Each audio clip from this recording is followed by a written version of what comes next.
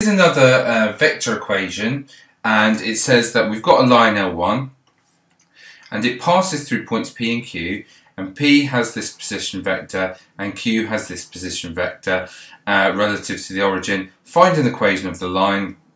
It tells us about another line 2 which has a point on the line and a direction as follows. So the point on the line is 6a and b, and the direction is 1, 4 and -1, and it also passes through point Q, and point Q is this one here. Find the values of a and b and find in degrees the angle between the lines. Right, firstly a picture to help us with this one. This is a slightly different question here. Here's a line. We know that P and Q are on the line. This is line L1. P and Q's on the line. That's P, let's say, and that's Q, let's say. And that has position vector, P has position vector -1, -8 and 3, and Q has position vector 2, -9 and 1 with respect to the origin, which is down here somewhere. Find the equation of the line. Well, for the equation of a line, R is usually equal to A plus lambda b, where A is a point on the line and B is the direction of the line. Now we've got 2 points on the line. Let's just use that as our point on the line. Now, do we have a direction? No, but we can work out the direction P to Q. The direction of P to Q is that vector, take away that one. It's 2, -9, 1, subtract -1, -8 and 3. And it is equal to, that vector there would be equal to, well, let's just do it in our working. The direction P to Q is going to be equal to 2, -9, 1, take away -1, -8 and 3, which will give us 3, -1 and -2. Now that's the direction of the line. How does it work? Check it works. If I add that direction to this point, I'll get here. If I add 3 to -1, I'll get here. If I add -1 to -8, I get here. If I add -2 to 3, I get here. So that is indeed the direction. And therefore, we can write the line now. We've got everything we need. We've got a point on the line and we've got a direction of the line. So R is equal to, let's use that point on the line, -1, -8 and 3, plus lambda lots of 3, -1 and 2.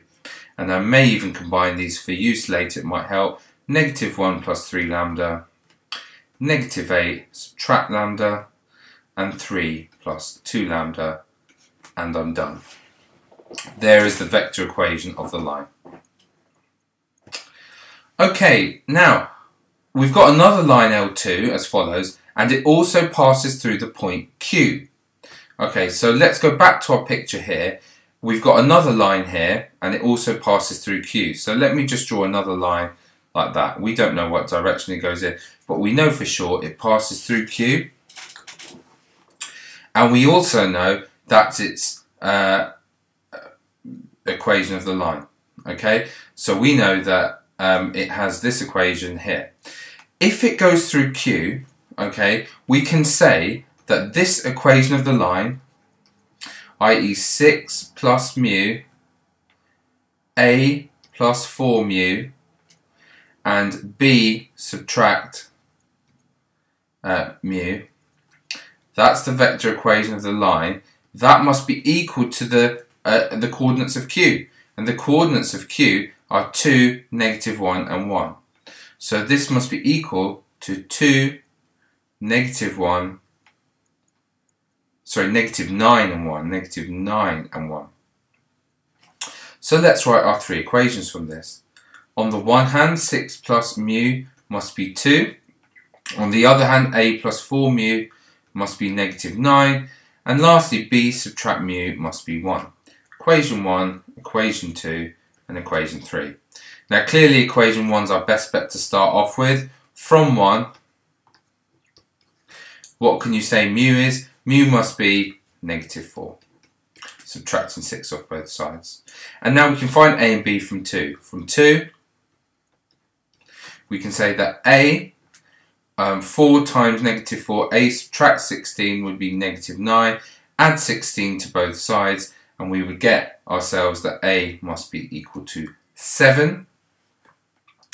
And from 3, we can state that B, take away mu, so subtract -4, must be equal to 1, i.e. B plus 4 is 1. So taking 4 off both sides, B must be equal to -3.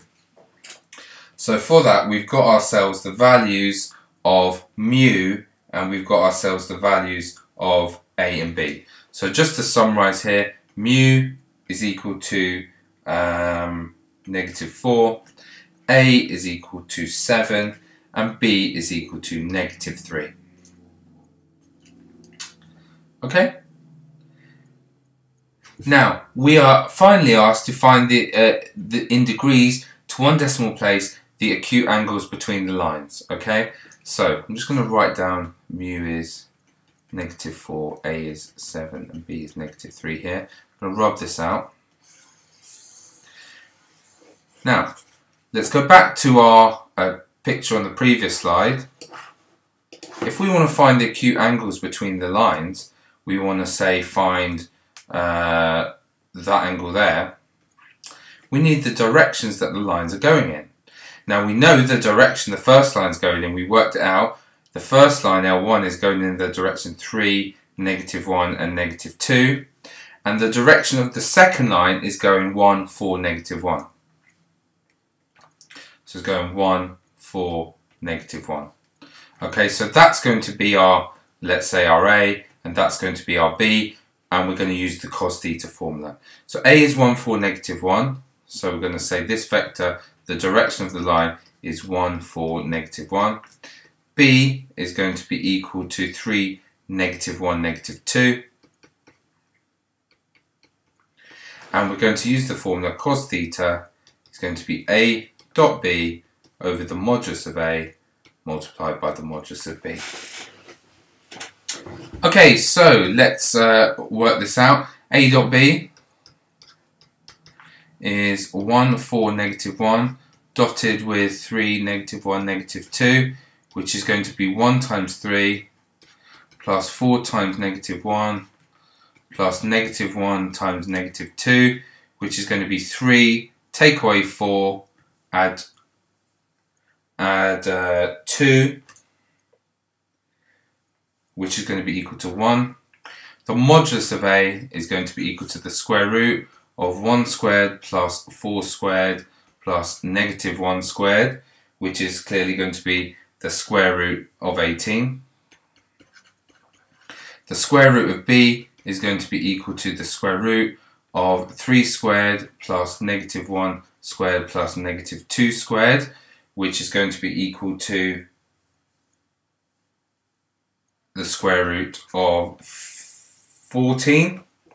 And now we're going to use the formula, the cos theta formula. Cos theta is therefore A dot B, which is 1 over the square root of 18, the square root of 14. So theta is going to be the inverse cos of 1 over root 18 root 14.